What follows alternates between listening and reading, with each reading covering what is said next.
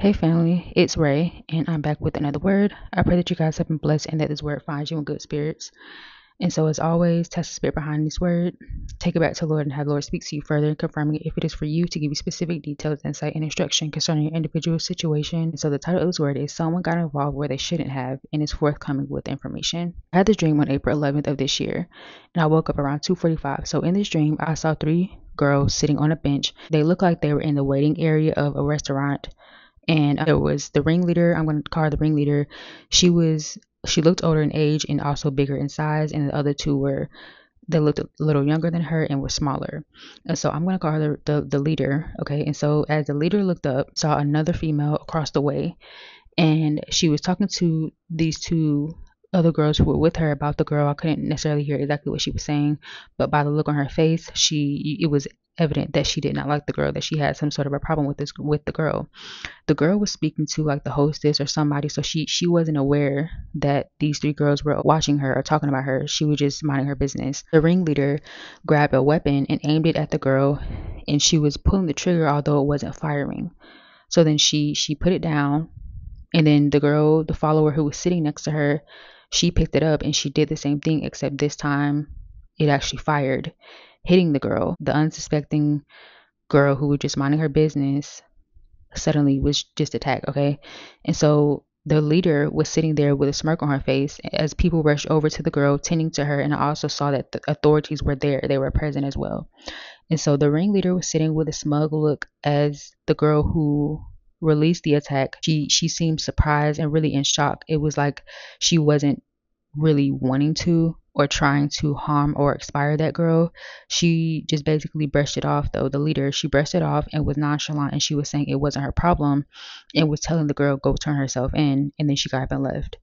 Throughout the remainder of the dream, I could see the girl, she was really kind of talking to herself, and she was full of like worry, and she was trying to figure out a way to have the ringleader be held accountable so that everything doesn't just fall on her. So I was reminded or taken to Matthew 27, which talks about after Judas betrayed Jesus. So in 26, that's when Judas betrayed Jesus, but in 27 is really where the Lord led me to.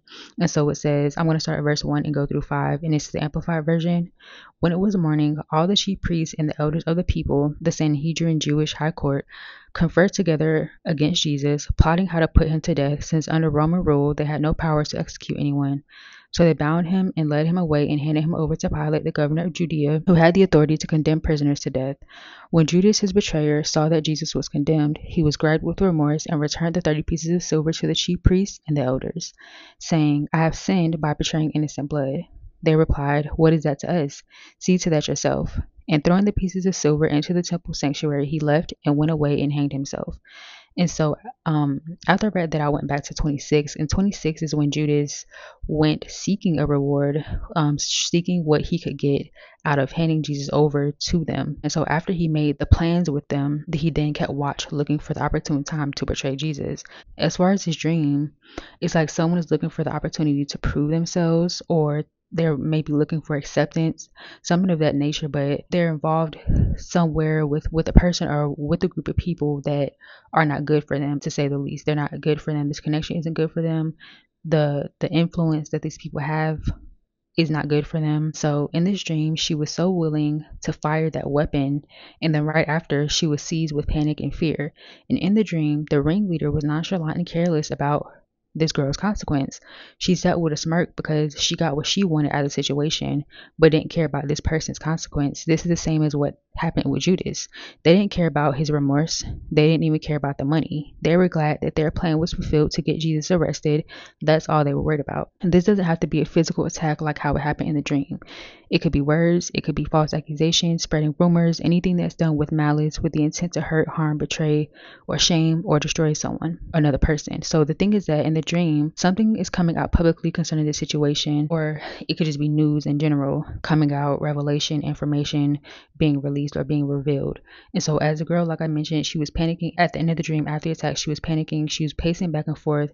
I saw that she was in a bathroom. There was a lady who had a microphone, and then there was a man following behind her with one of those huge rectangular cameras that you have to like put on your shoulder, that you have to balance on your shoulder. They were walking to her in the bathroom, and as well, I saw a huge crowd of people standing outside of the bathroom, outside of the entrance of the bathroom. As the lady with the microphone entered into the bathroom trying to speak to the girl, and she kind of waved her off because she was still trying to figure out how she was going to get that leader, the ringleader, implicated in the situation. She did not want to take the fall. She did not want to take the blame for what happened when she knows that someone else was involved, or better yet, in this instance, she basically was set up to do someone else's dirty work. So 2 things that the Lord pointed out to me concerning the beginning of the dream, where I mentioned the lady, the leader, picking up the weapon.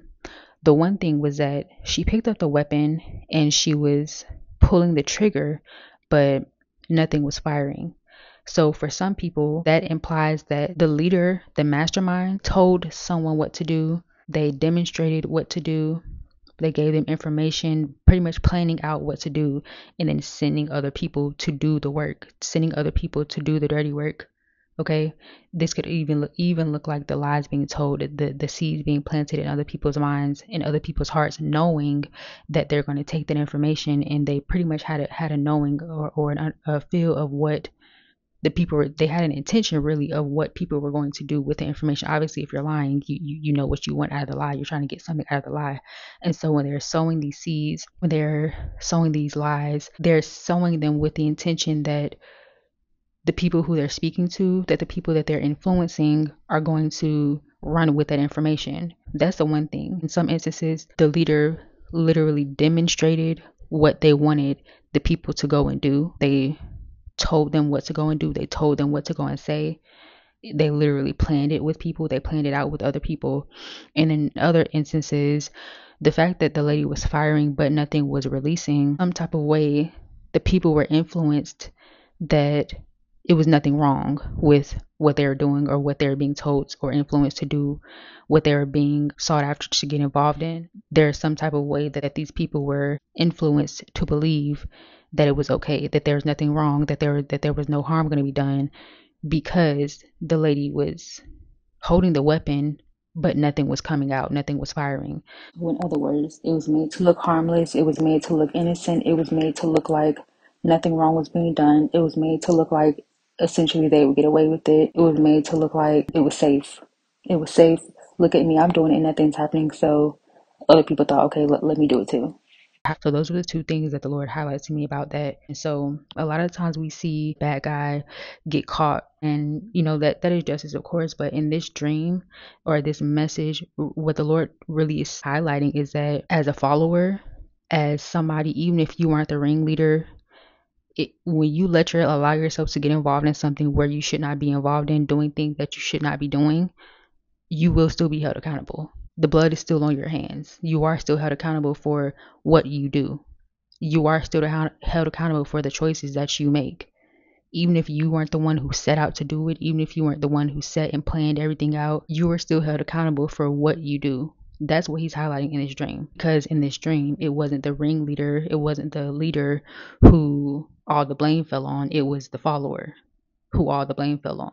The Lord is speaking to people, whether this is something that you've already done, or if you find yourself in a situation where people are trying to get you involved in something, just as a reminder, be aware that everything that you do, every choice that you make, you are still held accountable for. So watch people's fruits, watch people's character, the things that they're showing you. Just like in this instance, the leader, she showed her fruits when she put out the weapon.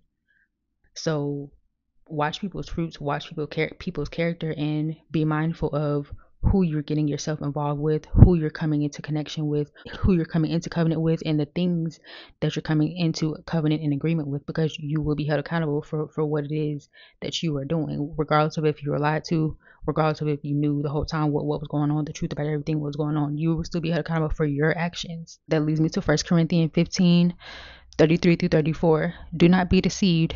Evil company corrupts good habits. Awake to righteousness and do not sin, for some do not have the knowledge of God. And so Matthew 26 through 27 and 1 Corinthians 15, verse 33 through 34, both will be in the description box below. But who this message was for, I pray that you receive this with an open heart, ears, and a mind to understand what the Lord is speaking to you. Of course, test the spirit behind this word and take it back to the Lord. Allow the Lord to minister and speak to you further, even confirming if this word is for you. So again, revelation, truth, information is coming out about these attacks for someone or for some people as well. If you feel that you know anyone who needed to hear this word, please feel free to share this word with them.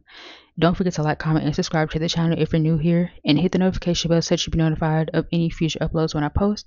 And I'll be back soon with another word. Bye.